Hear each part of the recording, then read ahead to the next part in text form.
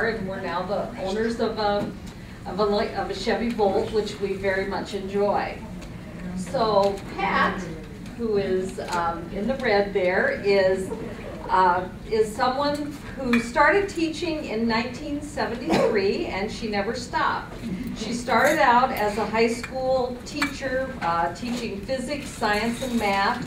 She started her own business and then helped to start the Waterloo Iowa Science Imaginarium, and she was the first science instructor there. She taught at the University of Northern Iowa in the physics department. She did educational outreach for the UNI museums and then settled into the job of energy coordinator at UNI's Center for Energy and Environmental Education, and she's done that since 2001. She brought a bunch of teaching props there that you'll be interested in. Based on the needs of K through 12 teachers, Pat developed the Fabulous Resources for Energy Education, the free program which offers materials to borrow or buy, and STEM-based professional development opportunities. She was part of the Iowa Power Fund Board and Due Diligence Committee. She served on the boards of the U.S. Green Building Council and Iowa Renewable Energy Association, and is a current member of the Office of Consumer Affairs Advisory Panel and the Iowa Wind Energy Association Board. She's a very busy woman. She, on a personal note, she lives in a home that is powered by the solar panels on her roof and will soon begin receiving energy credits from her shares in the Cedar Falls Simple Solar Park, which is really a neat thing. Solar powers not only her home, but her Chevy Volt as well. Her work to create a safe and abundant future is personally motivated by her 2 children and her 2 grandsons. She works to improve the present with her beautiful, bountiful yard and gardens. And Mark Frank, our other presenter, is a writer, educator, and advocate for that which helps people. He's educated as an engineer, and he has a lifelong interest in science, the environment, and our society. He has driven on electricity since 2013 with power from solar panels on his property in Ely, Iowa. And I know there's a lot more that I could say about him, but I'll just turn it over so they can use their time to teach us about electric cars. Thank you. Thank you. Well, that's pretty much it. Are there any questions? So I wrote on the first slide here, I wrote the part that showed up in your brochure, I think, or your website.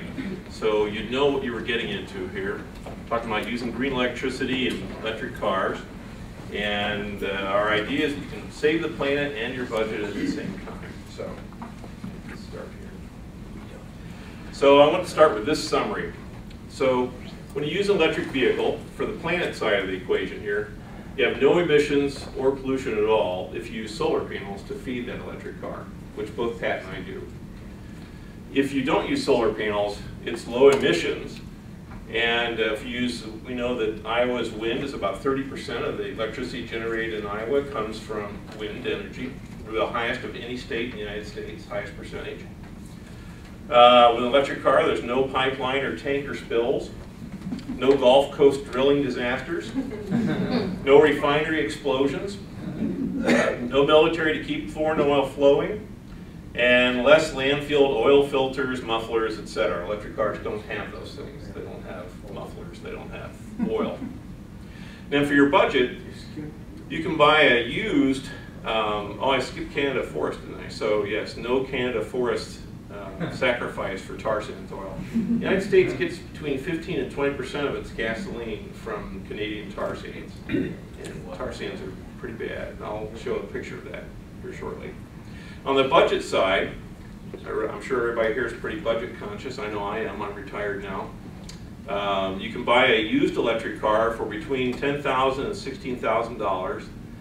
Because electric cars have such low range, they're mostly for local errands and commuting and that sort of thing, they're going to have low miles when you buy them. You'll see later, I have a table of what you can buy and how many miles. I looked it up yesterday.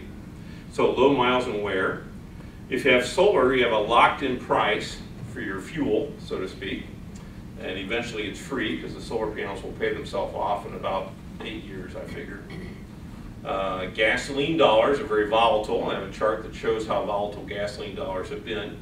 I think anybody who's ever owned a gasoline car knows that just before Memorial Day weekend or Labor Day weekend, mysteriously the gas prices seem to float upwards. Whereas electricity is regulated. Grid electricity costs about $1 a gallon. So as long as gasoline costs more than $1, it's cheaper for me to drive my electric car. And if it's $2, it's that much cheaper, $3, $4, and so on. It saves about 2.5 cents per mile compared to a car that gets 38 miles per gallon and if gas is $2.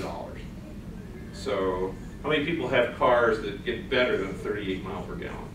Yay. Okay, hooray, that's great. So the rest of you, at 38 miles per gallon, you can save 2.5 cents per mile. There's almost no maintenance on a pure electric car. Basically, when I bought mine, the dealership sits down with you. They go through the manual and they say your first service comes at 6,000 miles. And here's what you do.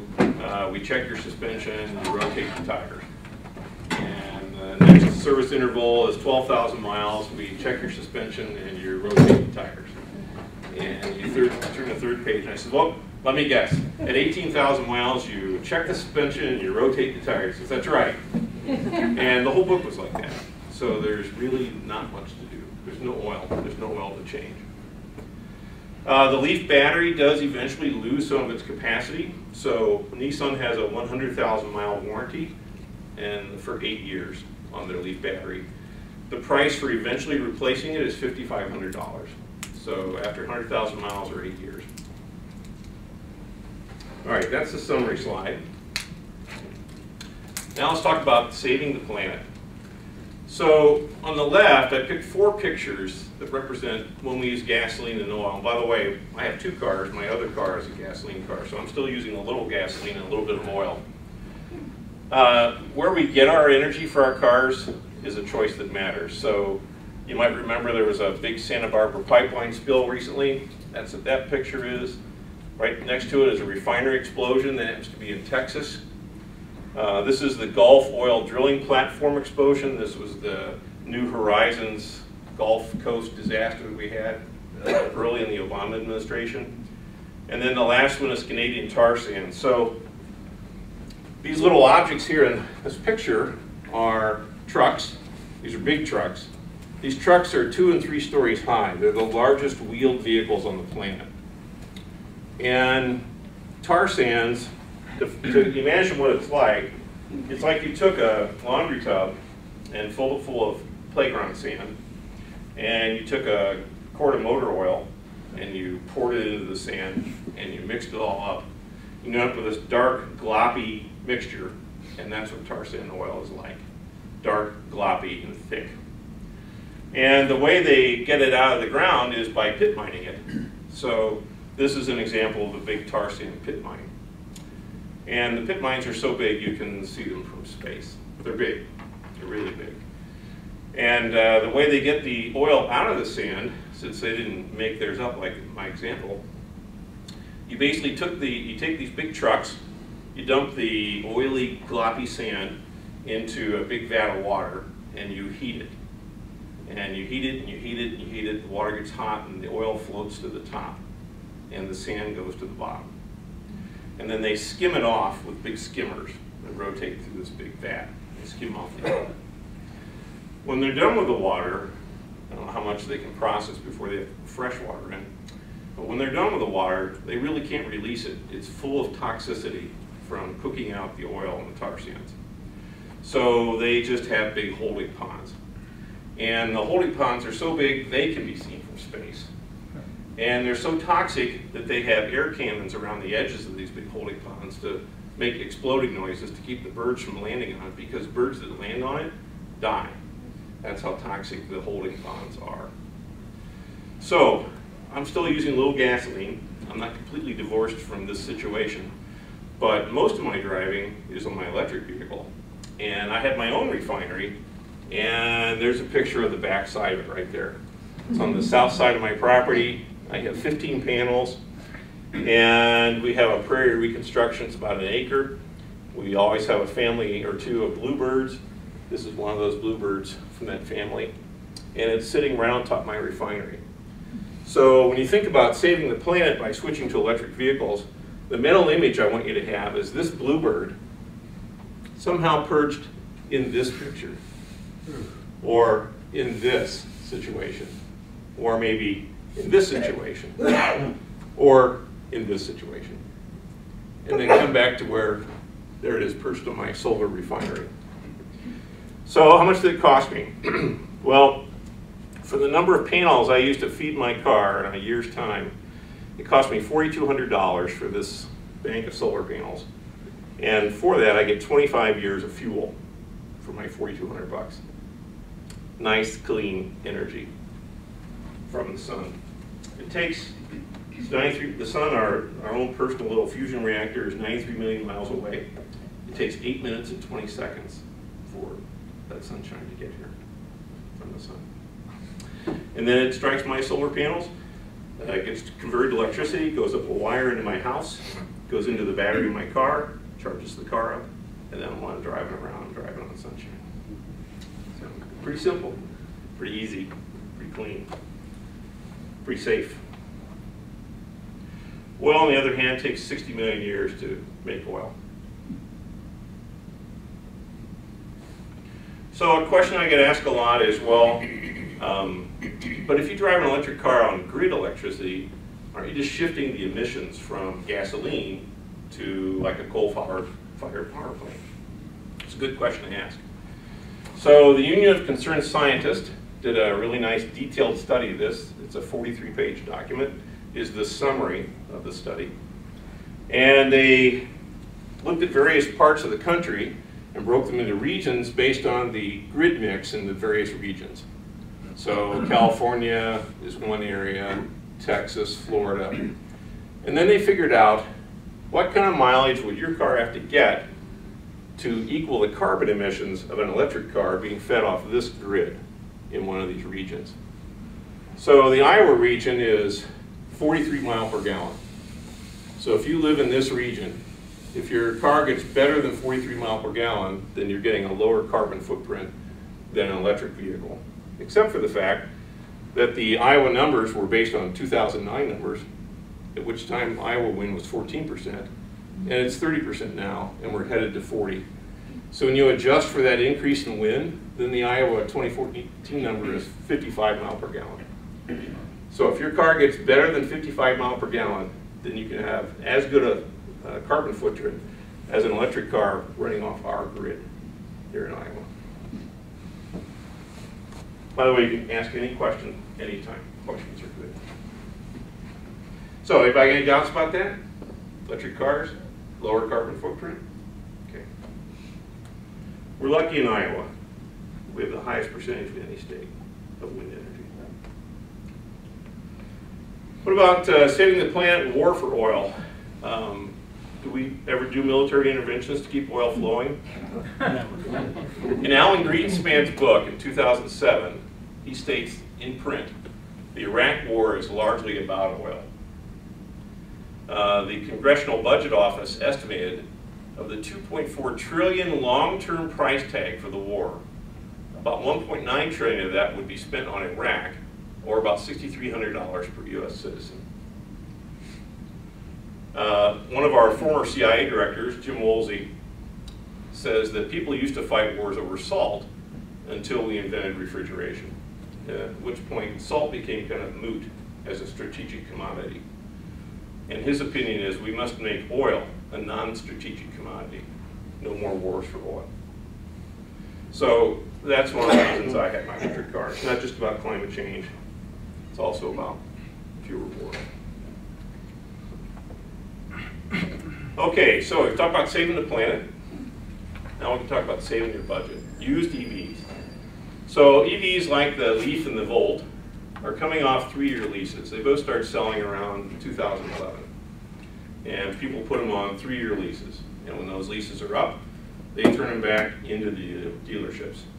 So there's a whole body of used electric vehicles coming on the market. There was a federal rebate, $7,500, that's already been applied, so that means the used cost is even lower than you might expect. The Leaf is a local driving only because of its EV range and recharge time. So I drive my Leaf for all my errands I run between Cedar Rapids and Iowa City. But I really can't drive my Leaf to California or to Ohio or Michigan or Florida. It's a local driver only. So I can go round trip from my house up by Cedar Rapids, come down to Iowa City, shop, go to a nice restaurant, visit my granddaughter, and then drive back up to Cedar Rapids all in one charge. That's the kind of range you get with an electric car. Because of that, those used Leafs have very low miles and wear. There's almost no maintenance with an electric car. It makes the perfect second car. It's cheap to buy, cheap to operate, and very cheap to maintain. The Volt, which Pat drives, is an extended range electric car with a gasoline backup generator. So for people who are concerned, gee, I would like to drive this car a long ways. I like to go to Chicago. I'd like to be able to drive it to Ohio or to California. Chevy Volt is your electric car. It has a gas backup generator built right into it. But on average, Chevy says that Volt drivers typically drive 75% of the time on electricity. So that gas backup generator is only running about 25% of the miles. So when you buy a used Volt, you're buying a gas engine that has only 25% of the wear of what a normal gasoline car would have. So you're getting a very low wear vehicle when you buy a used Volt. On top of all the maintenance things we've talked about, gas is very volatile. Electricity cost is regulated. And this next slide shows how that goes. Down here you have the equivalent electricity to a gallon of gasoline. And you can see it's pretty flat over time. This is from 1976 to 2012. And here you see the 80 recession, Iran and Iraq war starts, 81-82 recession, crude oil price collapse, you might remember that. Iraq invades Kuwait, there was a spike there. Asian financial crisis, US invades Iraq, Hurricane Katrina, Hurricane Rita, Hurricane Ike and Gustav, Libyan crisis. So if you've lived through this, which I think most of you have, you know how gasoline has gone up and down and up and down over time. This chart just shows how much, compared to almost a ruler flat price for electricity. Electricity is regulated by our state. They can't raise the price of electricity just for Memorial Day weekend. So, in different parts of the country, is the price of electricity differ? it does. The average price across the United States is about 12 cents per kilowatt hour. That's what I pay in Cedar Rapids. I understand in Iowa City it's about 10 cents per kilowatt hour. So you're paying a little less than the average. I'm paying on the average. But in Hawaii, it's really expensive. You had a question? How long, let's see, you charge your car when the sun's out, Yeah. and how long does that take? It depends how much I've used. So it's kind of like, how long does it take to fill the gas tank? Well, if you just filled the tank 10 miles ago, it doesn't take very long to fill the tank when you've only driven 10 miles. So that's the way it is with my electric car. So my wife and I drive about 11 miles to Westdale Mall and come back. And we do a lot of shopping at Target and places like that. So that's 22 miles round trip. That takes about an hour to charge back up. So the total range for my car, now that it's 2.5 years old, is about 80 miles. So if I used all 80 miles, it would take something like 4 hours to charge it back up. So whenever you're home, you've got it charging. Right. Yeah. For my Volt, I usually have it on overnight. And the neat thing is I'm at Cedar Falls Utilities, and so I'm not paying too much. I'm paying less than 10 cents a kilowatt hour. And they're thinking of going to time of use charging. And so if they start charging me for my night charging, that's okay. I'm making my electricity and I'm selling it to them during the day, you know, noon when they need it for those air conditioners, and then I'm buying it back at night. So it's a pretty good deal. And generally for my Volt, I'm only using the gas engine, and it's not just your regular car engine. It's more like the gas generator that you would use if you had the electricity go out and you needed a backup generator. That's what's in my car, is something like that. And I would say I only use it maybe 2 days out of a month. If I have to drive to Des Moines or drive to Cedar Rapids, then I'm using gas. But most days, I'm just on electricity. We had another question back here. Yep, got a question in the back. Normally batteries, if you go down halfway and go back up, eventually they don't go more than halfway. So these batteries, are they built differently so that you can just discharge halfway, they go all the way up and then they go all the way to the bottom? Or? Yep, the answer is yes. The ones that had that battery memory effect where you only used half and then charged it back up, pretty soon all you could charge is half, those were not nickel cadmium batteries. And so NiCad batteries were used quite a while. These are lithium ion and they have no memory effect. So typically if I drive to Westdale Mall and come back, and I've used maybe a quarter of my range, I'll plug it in and discharge it right back up. But you, from that point, you go all the way down to zero? Yeah. And back up again? Yeah. No memory effect. Yeah. Mark, is reminds me about optimal temperature on the batteries, and some I've heard that in the winter your range is only. I've heard that the range on the batteries is only about 50% when it's say below zero. What do you know? What can you tell us about that? That's absolutely correct. Batteries are a chemical reaction. When you put electricity in, chemicals change. When you pull electricity out, chemicals change. And so if you've ever had high school chemistry and you saw Bunsen burners, you heated up things to make those reactions go more quickly. If you chill things down, like in the winter at 20 below zero, the reactions don't work as well. So you lose about half your battery range in the winter. So in the summertime, I can drive to Iowa City very easily round trip on one battery charge. In the wintertime, like at 20 below, I can easily get here halfway, one way. But then when I'm down here in the winter, it's 20 below, it's pretty cold, I'll arrange to have lunch someplace where there's a charger, like the Hy-Vee on North Dodge Street has a charger. They have a nice little market cafe. We'll just plan that as part of our day when we come down and we'll have lunch there. And at lunchtime, it charges up enough easily to get home on. So. For my Volt in the summer, I can usually go 40 miles. In the winter, it's around 20. Yeah. And I was in Minnesota when it was 20 below with my Volt, and I'm happy to say it started right up. It wasn't with the batteries, but that little gas generator worked fine.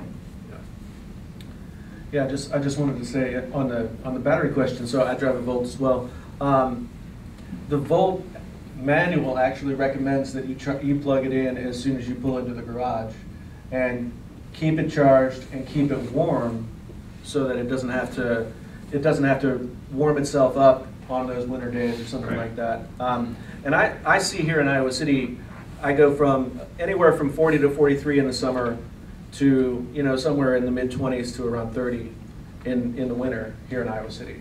I get on my battery. So Yep. yeah. As we go to more and more battery cars, do you foresee that there may not be as many charging locations as needed? I used to think that. When I bought my electric car, I didn't have any experience owning an electric car. So I thought, wow, will there be places to charge up? I don't know. I've never done this before. So I was pretty worried about that. But the bottom line turned out to be that in the summer, it's just not an issue. I mean, you know what your range is. I can come from Cedar Rapids to Iowa City, drive around different stores, shop, visit my granddaughter, drive home, and still have energy left over. So it's just not an issue, as long as it's a local drive. It does become an issue in the wintertime, and you just have to plan it. So I've got a chart that shows the chargers here in Iowa City. It's a pretty good situation. There's a lot of chargers here. Let's see where that's coming up. This talks about how much you can save. It's about 2.5 cents a mile. So for 10,000 miles a year, it's $250 at $2 gas. If it was $3 gas, it'd be $500. If it was $4 gas, it'd be $750 a year for fuel savings. Here's the map of the different chargers. So Coralville, at their UIHC parking deck, has 8 chargers. And they're not used much today because there aren't a lot of electric cars around. But when I come to Iowa City, I'm often pulling in there. You know, I might have breakfast at the Perkins out there by UIHC. I might go to 30 Hop for lunch, or one of the breweries, or one of the other restaurants in that area. And then while we're having breakfast or lunch, we'll be charging up the car. And I would say when I go there, out of those 8 chargers, there might be 2 of them that are busy. So right now, that's a good spot to go. When they built their intermodal transportation center, they added 6 more chargers in that same space. So there's a lot of chargers there. Northeast Iowa City, there's ACT has 3. The Hy-Vee in North Dodge has 2 different locations in the parking lot, so they can do a total of 4. South side of Iowa City, the Van Meter, the Nissan dealer, and the Chevy dealer each have chargers. And there's a new Hy-Vee coming to North Liberty, and I don't know how many they'll have, but it is the Hy-Vee policy that when they build a brand new store from the ground up, they build chargers in there. So I'm assuming it'll be 4 like the North Dodge, yeah. Is there a fee then for charging your car? There's not. It's completely free. Which sounds kind of wrong, right? I mean, you know, when I go someplace and have lunch and I get free fuel for my electric car, it makes me feel like, hey, if we come down here in our Mini Cooper, where's the free gasoline? Because I like that deal. And the reason it's free is that we have a monopoly on selling electricity in the state of Iowa. Only utilities are allowed to sell electricity. So these places like Hy-Vee that put them in so that people will come to the store or have lunch at the store, or Coralville, so they'll go to that area and they'll have lunch at that Riverbend Center there. They're doing it to attract people, and they're just footing the bill for the electricity. It doesn't cost much for the electricity that I charge. It might be 50 cents or $1. So it isn't very expensive, but right now it's all free. Until the utilities stop being monopoly, I guess it'll stay free. I just wonder if there's something larger coming in the market instead of these things that like a freaking roller skate and you get run over by a truck and you're dead. You need to see my Chevy Volt.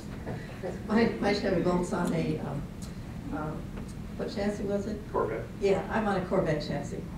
Oh, really? I have an electric bed. Yeah, my Nissan Leaf is on a Nissan Versa chassis. So if you've ever seen a Versa, it's about the same That's, size. you know, that's only this big. There's room for 2 people, and realistically. Well, we'll offer to let you sit in mine out of the parking lot. I'm parked right next door here. It seats 5 adults comfortably. So I'll let you come out and sit. In fact, I'll give you a ride if you want. Yeah, you can see. It's I'm 6'1", I'm not a light, thin guy, and I can sit in the back seat very comfortably with the seat all the way back. So it's got plenty of room in it. Yeah. Would you address the problem of lithium supply in the world as well as disposal of the batteries when Sure. they reach their lifespan? Yep, so lithium supply. They use lithium-ion batteries, probably going to be a lot of lithium, right? One of the world's largest supply of lithium is in Chile. It's dissolved in a salt briny lake. And the way they get the lithium out is they extract it from the water. And so that's one of the biggest supplies. They also have big supplies in Nevada. And you may have heard that Tesla is building a big, gigantic, what they call a gigafactory. I just read today that they've completed that factory. And part of the reason they chose Nevada is Nevada has supplies of lithium.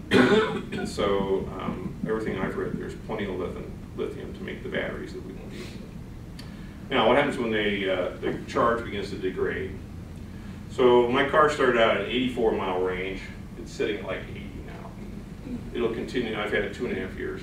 So let's say it drops to 68 miles. And I feel like, wow, 68 is just not enough. I need a new battery. There's still a lot of energy storage potential in that battery. And what Nissan is experimenting with is taking used batteries, plugging them into racks, and then using them as solar and wind backup storage devices. So that's what they'll do. They won't recycle them right off. They'll use them until it falls even lower in terms of the charge cycle. But eventually, I'm sure they'll recycle it because lithium, that's a good commodity. It's worth recycling. So, yeah, question back here. Ma'am? Well, is acceleration a problem? Is you have power? You know, I haven't gotten too many tickets, although the only car I've owned that I've gotten a ticket is my electric car. I got a $180 ticket for speeding in my electric car. Well, if you come up a ramp onto the interstate, can you pick up speed well enough? You can. It's one of the best things about an electric car. Electric cars use electric motors. Electric motors have a very nice property. The thing that pulls you up a freeway ramp isn't really the horsepower in your engine, it's the torque. The torque is a measurement of leverage that your engine is providing. And you know, if you have a big long lever, you can move something pretty heavy, right? I mean, that's Archimedes said, if you give me a place to stand and a long enough lever, I can move the earth. Well, torque is a measure of that leverage. And electric cars are very torque rich, and all of the torque that it can produce is produced and available at the very first RPM that it does. Whereas on a gasoline car, you know, you have to ramp the speed up with your RPM until you start getting appreciable horsepower and torque out of it. On an electric car, as soon as you hit the accelerator, we'll call it gas, as soon as you hit the accelerator, you've got all that torque available right now. And it's just the nature of electric motors. So it accelerates very nicely. It's much faster than my Mini Cooper that I have. So, Yeah, I wanted to speak to both those questions because my family, we own both a Prius and I drive a Volt. We have a 2005 Prius, and I was concerned about, you know, what happens with the battery. They're refurbishing Prius batteries now to the tune of, I think you can get them for between $1,500 and $3,000. So there's a market for these batteries to be refurbished. So that's one way that they don't sort of go back into the environment. Yeah, and in fact, like, the Volt's probably the most fun car I've ever driven. Compared to a Prius, if you think of a Prius like driving a go-kart, that's kind of what it feels like compared to driving the Volt. Because the speed is just instantaneously there. There's no chemical reactions or firing of pistons that has to happen. So it's a lot of fun. And for the gentleman who wants the bigger vehicle, Tesla makes their crossover now. And it has gull wing doors, and it's really, really nice. It's only about $150,000. So.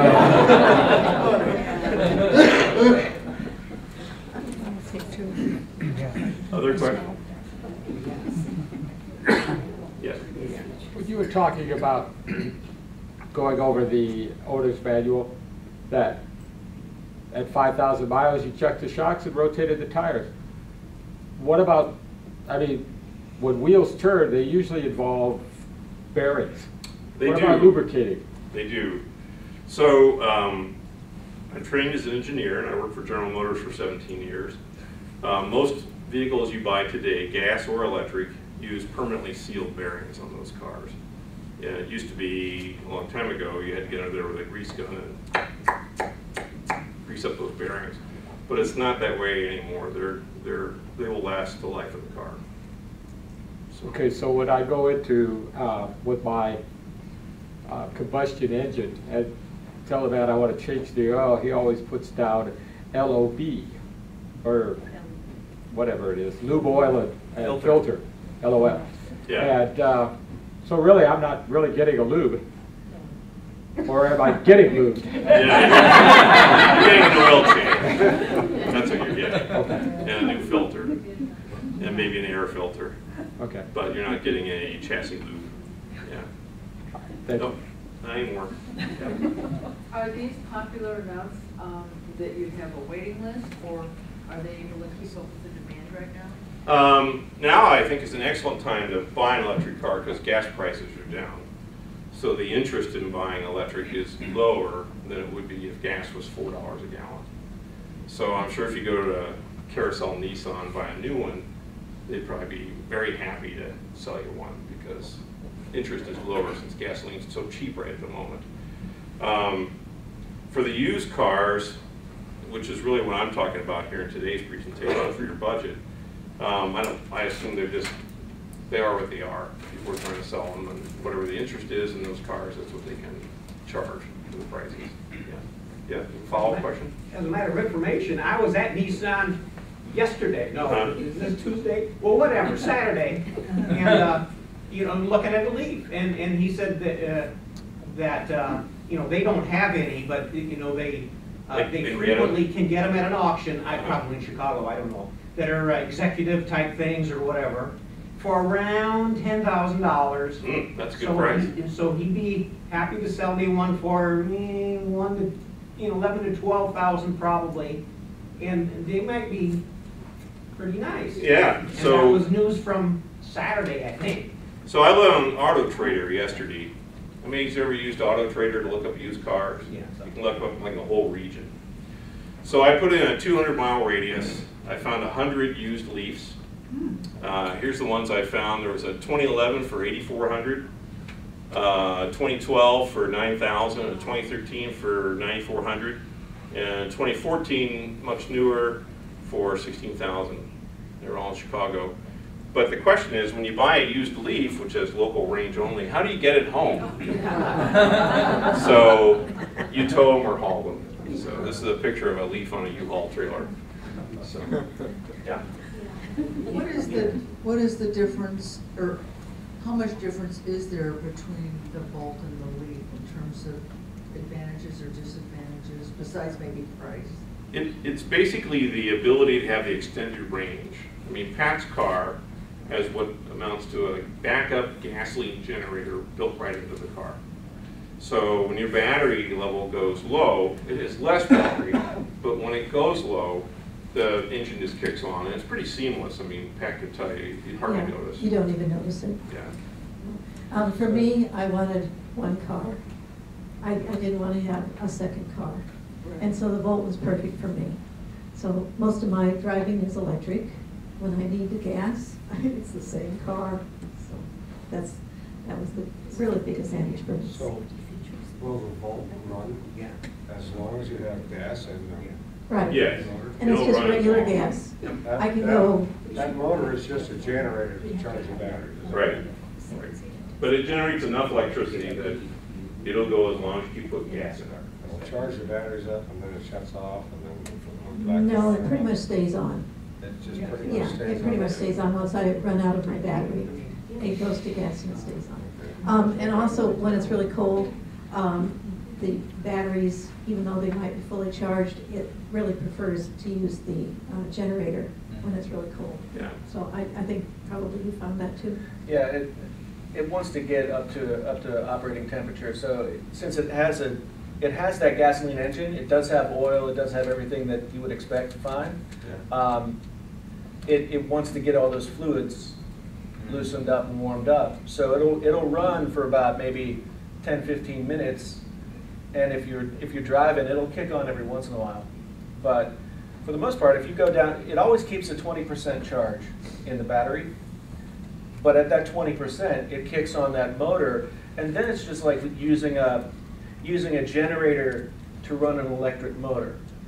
So So is it like a little 10-horse Honda generator or something like that? It's bigger than that. It's- It's a 1.4 liter. yeah, it's a 1.4 liter engine Yeah. that just is made to drive that electric motor. So you get all the benefits of the torque and the speed and performance of the Volt, but you just have much lower gas use. So you can't plug it in to run your refrigerator house or something like that? Well, you could try. I mean, you splice those wires together and see what happens. But you know, I do it.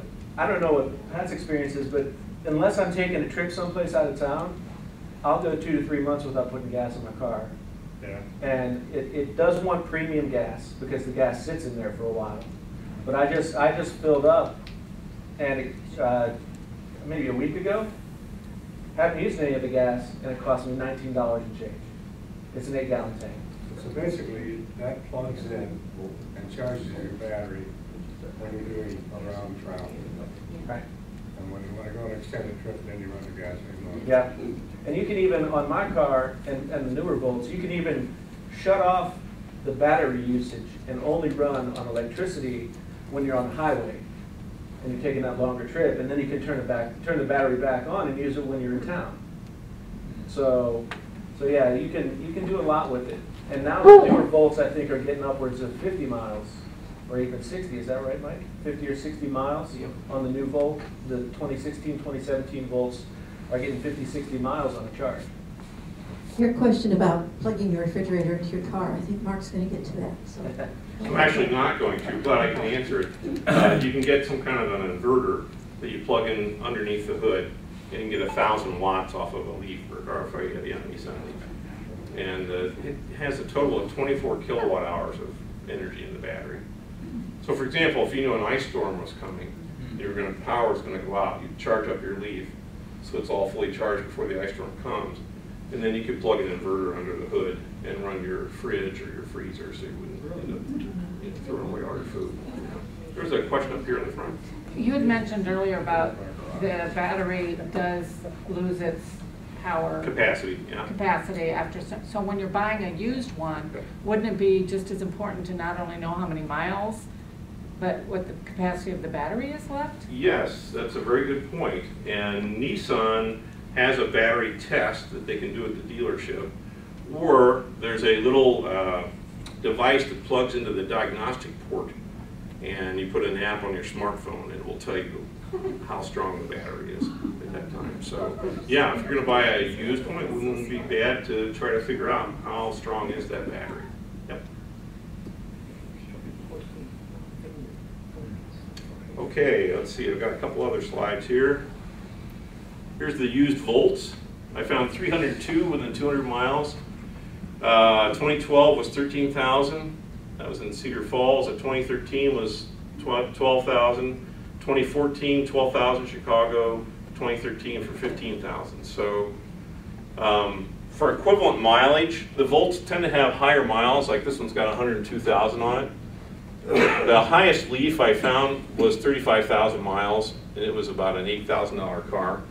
So you pay about $7,000 more for the used car if you buy the Volt compared to the Leaf. So how do I get a used Volt home? You just drive it. It has the extended range generator, so getting it home is not a problem. Let's see here. I skipped one of my my maintenance things. The all-electric EVs like the Leaf, where there's no backup generator, I mean, there's virtually no maintenance. There's no muffler, there's no oil filter, no oil changes, air filter, no fuel filter, starter, emissions controls, belts. I don't have any belts in my car. No spark plugs, wires, tune-ups, pistons, rings, fuel injectors. There's not even a transmission in my car. If I'm going 25 miles an hour, the electric motor just runs at whatever speed it needs to run to go 25 miles an hour. If I speed up to 55, it just turns faster. And if I want to go 80, it just turns faster. There's no shifting. There's no second gear, third gear, fourth gear, fifth gear, sixth gear. It's just a single speed vehicle. And it's because electric motors can rev up really high speeds. Yeah? How do they keep cool? I'm sorry? How do they keep them cool? It has a really tiny radiator on it, but it's not really for the motor. It's for the batteries and the electronics. It's not like an internal combustion engine. You're not burning fuel. Huh? It still generates heat.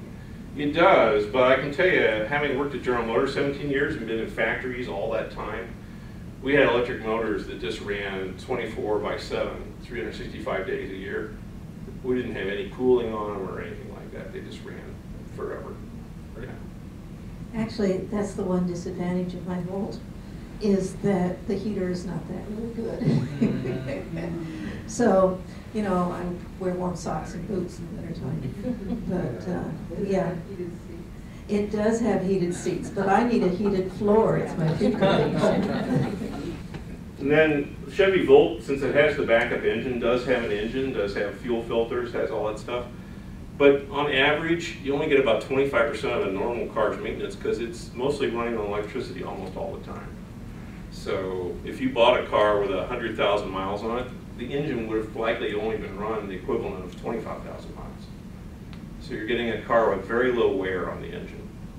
And I assume the oil changes are also less because you're having much less wear and tear on that engine.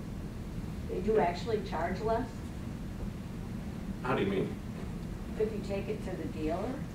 Do they charge us for maintenance? Yeah. On an electric car like the Leaf? I never take it to the dealer. Oh, okay. I've owned it 2.5 years. I've never been to the dealer. Never been to any service station of any kind. Oh, okay. Yeah, it's electric. So yes, they charge less because I simply don't go there. Yeah. You know, the fact that you have to have some maintenance for the Chevy Volt, are there mechanics out there, or do you have to go back to the dealership to get service? Well, I don't know, Pat, have you done anything outside of the dealership? The only problem I've had, and I probably should ask them about an oil change, because well, there is a little thing on my car that says, I don't know, 40,000 miles. I need to, yeah, anyway, I haven't worried about an oil change because it hasn't told me that I need one yet. But I did have a problem with a tire. I only have sight in one eye, and so my depth perception's not always really good. And I've hit a few curbs that I think I probably shouldn't have, because it had one of those little bubble things on the tire. It's like a cancer on my tire. That's all I've ever gone in for, was tire work. Yeah. No check engine. A lot less wear when you buy a Volt compared to a gasoline car. The other thing I'll add is by having fewer trips or no trips to the dealer, how many times have you heard the story where the mechanic is changing the oil and he says, oh, I noticed a problem while doing your oil change. You could let it go and be stranded, or you could fix it today. Now, it's not broken today, but I can fix it for you. It's $400, you know. Oh, yeah. So how often does that happen? I don't know. At my mom quite a bit. She lived in a retirement village. She'd take her car in, and she would call me later and go, they told me that I had to get such and such repaired. I said, well, is your car been running? Okay, yeah. Okay, did you have it fixed? Yeah. How much was it? Well, it was like $400. I'm like, okay. It was a little hard to know how many of those things happen. I just never go there, so that never happens to me. The Leaf battery, you will eventually want to replace it as the range drops and drops over time. It has an 8-year, 100,000 mile warranty, and it costs $5,500 to replace the battery. So it's got a pretty good warranty on it. Yeah. The 8 years, is that prorated then? I don't think the replacement is the replacement. It's $5,500. So if you decide to get it replaced, they'll replace it at no charge. But if you I don't know if it's prorated or not. I don't know the answer issued to that. before 100,000 miles, and they warranty you. Yeah. Or they say, well, you Like had tires. a pretty well shot anyway, so we'll only give you. Yeah, like tires. I don't know the answer to that. Yeah. Okay. There's the Chargers, there's the used vehicles. Here are the new vehicles you can buy in 2016. The Leaf range has improved. The price has not gone up as battery prices have come down. They've dropped about 60% since Leafs were introduced. The new 2016 is 107 mile range. The old top range used to be 84, now it's 107. Same price. Plus there's a $7,500 federal tax rebate. The Chevy Volt has been improved as well. They've gone from about a 38 to 40 mile range to a 53 EPA rated range on their battery. And the mileage is up. It now gets 43 miles per gallon on regular gas. And it's about the same price, $34,455 for LT turnover, $35,000 for the Leaf. They both get the full rebate, $7,500 rebate. But honestly, for your budget, a used electric car is a much better deal. They have low wear and tear, low maintenance. It's a much better deal than buying new. If I bought mine new, if I could go back in time 2.5 years and there were used Leafs at the time, I would have bought a used Leaf. But there weren't at the time, so. Okay, so this is our last slide. What's it like to drive an EV? And you've been asking those questions, so keep going. Anybody got another question? Yeah. I have a comment about our Prius. We had a 2005, we just traded in on a Camry hybrid. One of the things that people, when I would offer them a test drive on ours, they would comment accelerating up a ramp onto the highway, that it didn't feel like their other car. They didn't think it was accelerating very fast because it has a continuously variable transmission, so you don't feel it shifting the gears, you don't feel that jerking on your back, so you don't really think it's accelerating. Then you look at the speedometer and I tell them, slow down, you're doing 85. It's a surprise. Yeah, when I've given people test rides, they'll be looking at the speedometer and go, my gosh, you're at 55 already. So it's the same kind of deal. It really accelerates quickly, and you don't have that because it doesn't really shift. It's just one speed. I don't know about the veracity of it, but on the internet, I saw numerous complaints about the Leaf and having to turn off the heater to get range in the wintertime. You can do that, and it's one of the reasons I make sure that in the winter, I charge up when I come down to Iowa City, because the first year I owned it, I didn't try to charge up. And so on the way home, you'd have this sort of scary experience, like you're watching the range drop and you're thinking, oh man, I don't think we should use the heater. And we didn't like that. So in the winter, that's one of the reasons we'll charge up. I want to make sure I have plenty of juice so that on the way home I can run the heater as much as I want. So it just requires a little extra planning. Like I say, if we come that far, if I drive back and forth to Westdale Mall, which is our most common trip, in the winter it still does it on a round trip, heater or not, doesn't matter. But coming down to Iowa City from Cedar Rapids, then I need to pick up some charge while I'm down here. So we'll have lunch or breakfast someplace where I can charge. I like to use the heater.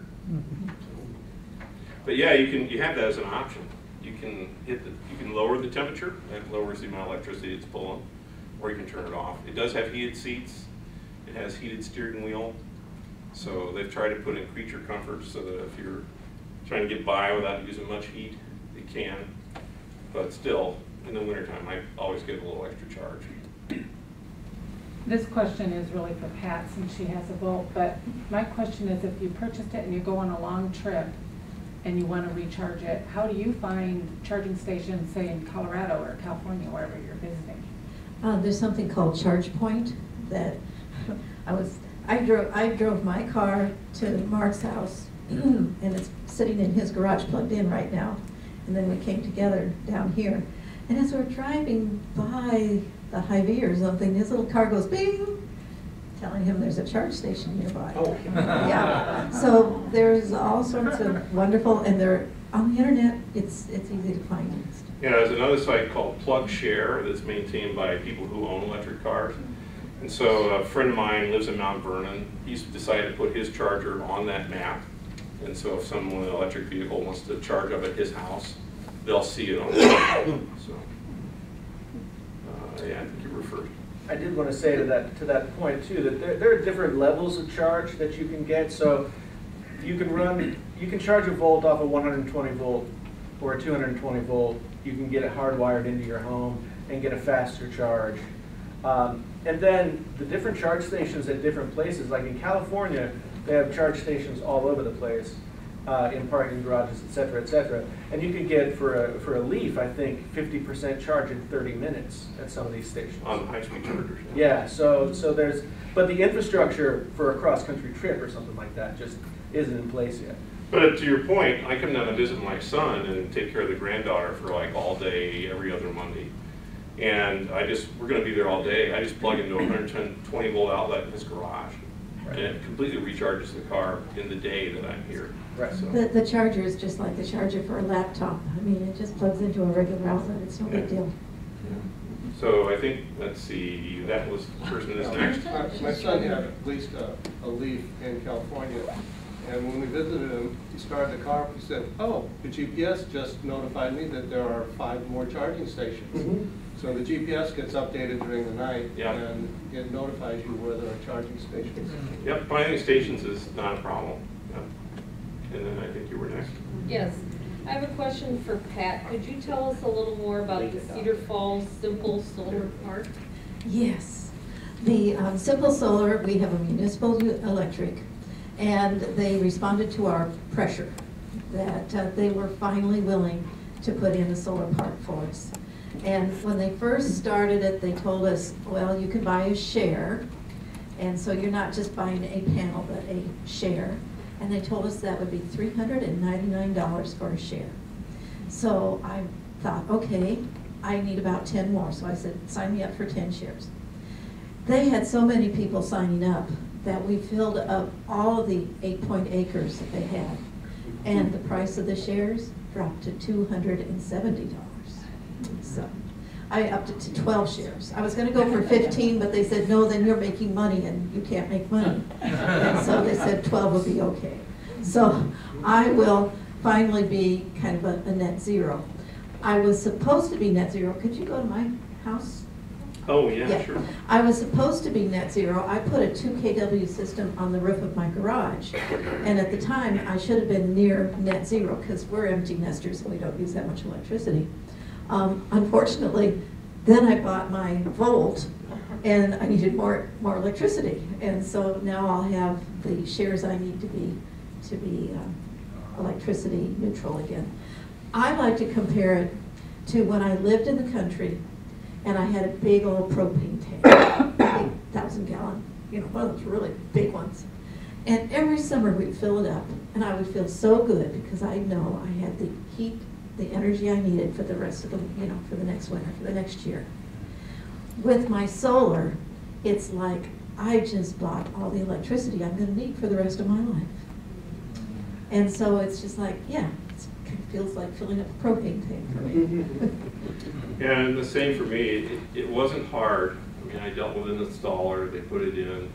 I had to file for the various rebates and incentives. But after I filed the paperwork and got the rebates and got the incentives, in the end, my whole system cost me about $7,000. And it covers the car 100%, all the stuff the car needs, and about half of what the house needs. So I'm thinking about putting in some more panels so I can cover the whole house, too. And it was a sunny day today, so if you look up here, you'll see I made 9.63 kilowatt hours today. Since I put it in, I'm almost up to 8 megawatt hours. So not bad. Not bad for sunshine. My son-in-law in California has a small house and he's put panels on the roof. He's got it set up in such a fashion, and I didn't ask for an explanation, but I asked him what his electric bill was, and his monthly bill is around $5 a month. That probably is his meter charge. Probably. Yeah. Yeah. They won't let us make more money than the meter charge. Yeah, I pay a minimum of 10. Even if I don't buy 1 watt of electricity, I pay $10. And that's my contribution to maintaining the grid. So. Now, do you sell your power back to the? I don't. I have net metering. And net metering is basically a swapping arrangement. So during the day, if I produce more than I need, basically it goes into the grid, and where it gets consumed is by my neighbors. So they're all got their TVs on or their refrigerators on or whatever, and I'm producing excess, pushing it into the grid, and it's basically going into their houses from my house, and then the utility is selling it to them for a retail price. Then at nighttime, when the sun goes down, if I need electricity, which I do most nights, I pull it out of the grid, and so it has a kilowatt hour bank that my meter keeps track of. How much am I putting in? How much am I pulling out? How much am I putting in? And once a month they read it, and they compare the difference. So last year, 5 of the 12 months, I didn't buy any electricity. I still paid $10 a month to maintain the grid, but I didn't buy any electricity. And then the other 7 months, like when it gets really hot in August, my panels don't keep up. It also depends how much driving I'm doing with the car. So. The first day after I put my solar panels in, I still had my old meter, the one with the spinning dial. And so I went out and I looked at it and it was spinning backwards, and I thought, yes, I'm sticking it to the fan. You know? The next day they came and gave me my new meter, which has A and B, and it's not nearly as much fun. The two-way meter. Yep. I heard broadcast on the radio probably 2 or 3 weeks ago about the fact that in one state to the west of us, they're doing away with net metering. Yeah, Nevada's like that.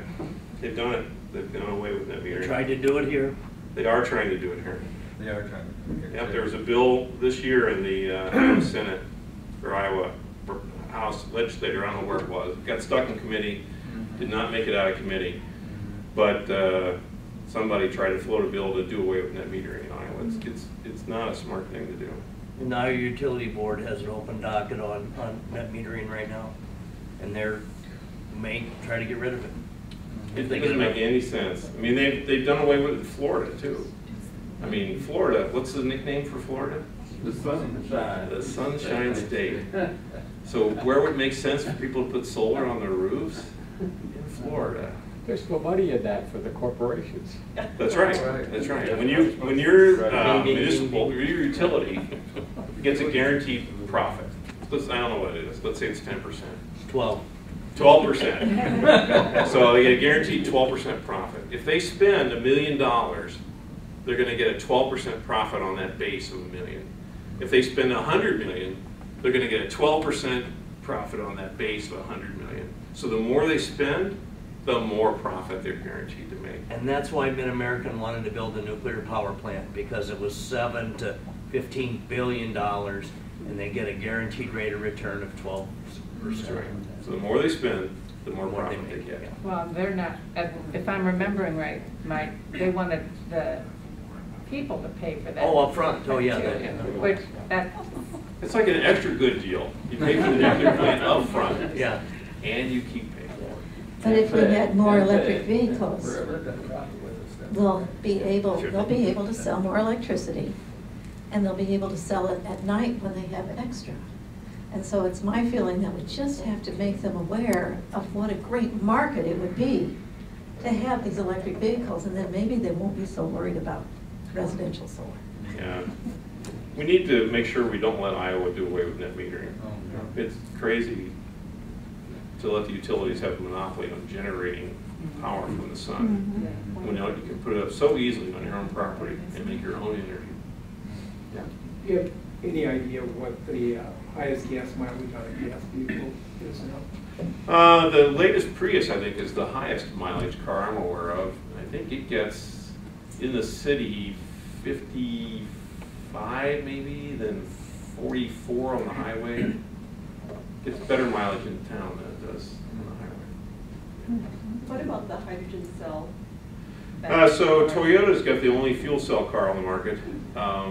If you think there aren't many charging stations for electric cars, I know. think about how many hydrogen refill stations there are But in the United apparently States. in California there are stations, but I just wondered what your thoughts are on that. Well, I'll tell you, I tend to think of these situations from the engineering perspective. I'm trained as an engineer.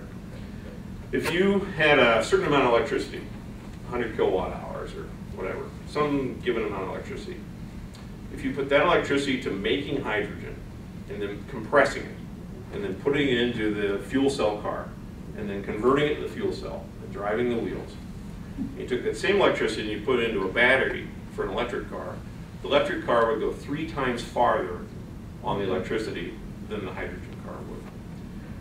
My own feeling is that the people who want to push fuel cell technology are closet fossil fuel people, because the cheapest hydrogen is to use what they call steam reforming of natural gas. And by heating up natural gas with steam, they can drive off the hydrogen. And that's how much of the hydrogen today is made, even in some of those recharging stations. So it's just trading. I don't know why you would do that, because you can buy natural gas powered cars where you just compress the natural gas and run around with that. Honda's been selling those for years. I don't know why you would do the hydrogen fuel cell car. So Toyota's made a bad idea. I think so. Could be proved wrong. 10 years from now, it could be fuel cell cars everywhere, you know. And electric cars would be a thing of the past, but I don't The think so. problem is the infrastructure. Yeah. Trying Whereas to- electricity, Yeah. think about Iowa City. How many buildings have electricity going to those buildings today? At least 2, maybe more. I mean, electricity is everywhere. It's everywhere. So, you know, the one time my battery got kind of low on my Leaf, we were out in the middle of nowhere, coming back to Cedar Rapids, and we pulled off at a restaurant. They scouted around, they had an electrical outlet on the outside. So I asked the lady at the counter, hey, if we have lunch here, do you mind if I plug my car in? My car's kind of low on power. I need to recharge my battery. I said, oh, that's fine. So we plugged in on their outside electrical outlet. It gave me enough power to get home on. And, you know, we had lunch there. We stayed there for an hour and 20 minutes or something like that while I picked up that little bit of charge necessary to get home on. And they didn't build any new infrastructure for my car. They didn't do anything different. And in 2.5 years, I only had to do that once. So, pretty good. Electricity's everywhere. Whereas, I don't know where you go to get hydrogen. So, other questions? So my Leaf is out in the parking deck. It's like on the second floor. Anybody wants to go out there and look at it or sit in it or see how roomy it is or not, I'd be glad to have you come out there and take a look at it. If there's few enough of you that want to do it, I'll give you a little spin around the block or something like that.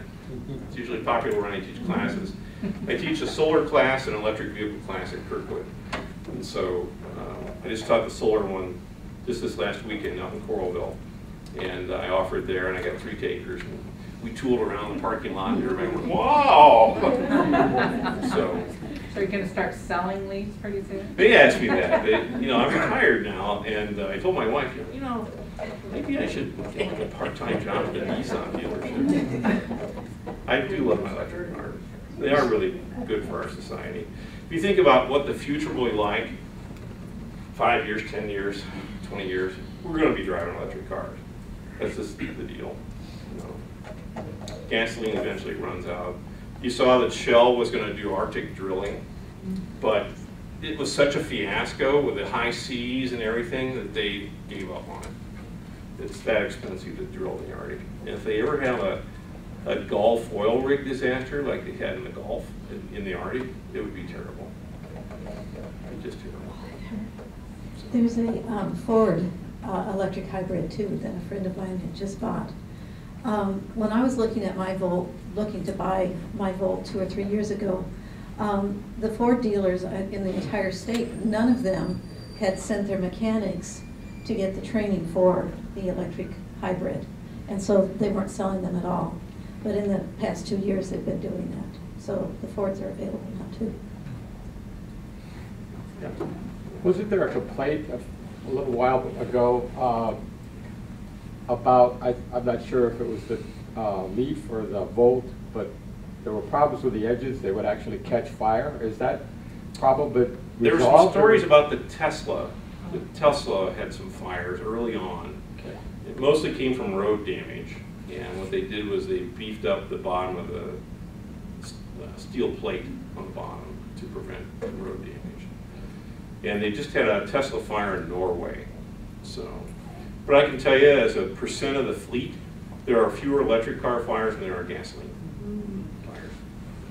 Yeah. Was there some problem with electric cars that have been in accidents and people being electrocuted with shorts that occurred as a result of it? I haven't heard anything like that. I first started hearing stories around that issue when the Prius came out, because the Prius had this kind of bodacious, thick electric cable coming from its battery. And they were worried that if firemen came up with the jaws of life and they had to, pry apart the steel, that cable would get in the way. Electric cars have been designed since those days with cutoffs, so if you get in an accident, it cuts those connections. And I haven't heard any firemen or emergency crews being hurt by electric cars. You got a question back here? Is it true that it costs more money to produce a kilowatt of electricity with solar than it does with gasoline because it's subsidies that they're giving the solar energy? No, that is not true. So, and the solar subsidy, ever heard of the Tom Ashbrook show on NPR? They had a nice podcast on this recently. The solar industry figures in about 5 years they will not need subsidies. The cost of solar is dropping so much that they'll be able to compete with any energy source. At the present time, it still costs more than natural gas. I don't know. It might be subsidies that are doing that. You got to remember that we also subsidize the fossil fuel industry hugely. So comparing natural gas and electricity and solar, they're both being subsidized right now. We've been subsidizing the fossil fuel industry for 100 years. So, it's like in the Gulf where they drill for oil. Most of those are federal lands, and they passed a law in the 90s, I think. They're selling that oil to the oil companies for like nothing. When they get it out of there, they hardly reimburse, if at all, to the United States for taking oil out of federal lands. That seems like a pretty big subsidy. Well, we have to, otherwise the Arabs will buy us out of everything. Yeah, right, exactly. So if you don't like buying fuel from the Arabs, you got an alternative. What can I do? Solar panel, electric car. I can't power my pickup with a gas, with an electric motor. You will be able to.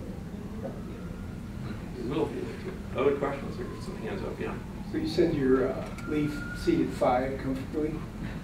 So thinking of all these Christmas shoppers around here and stuff, does the fuel mileage go down in it when it's fully loaded versus one person in it, or? I'm sure it does. I haven't really tried to measure that. I mean, any vehicle, when you put 5 adults in it, it's going to weigh more, it's going to be a little hard to accelerate. But I got to tell you, in this parking lot, I had 4 adults in that test drive, and they were all going, oh my gosh, oh wow, you know, as it accelerated through the parking lot. So even with 4 adults, it still accelerates very briskly.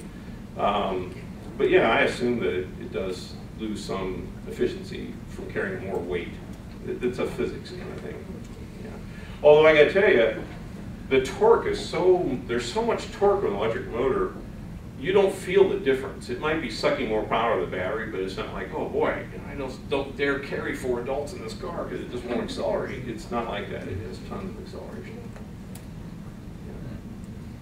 Yeah. Other questions? So it still has regenerative braking and that sort of thing, doesn't it? It does, and that's one of the low-cost maintenance aspects of an electric vehicle, even for the Volt. When you start to slow down, the electric motor turns into a generator, and all that forward motion and inertia gets converted back into electricity and goes right back into the battery. So you're using the brakes a lot less. I mean, my car has brakes, just like any car would have, and they'll stop the car without the motor slowing it down, but I hardly ever use those brakes. When I take my foot off, I can adjust the levels to 2 levels, either a really aggressive level of getting that electricity back or a not as aggressive level. And it works quite well. There's a little meter on the dash that shows the power going back on the battery. Other questions?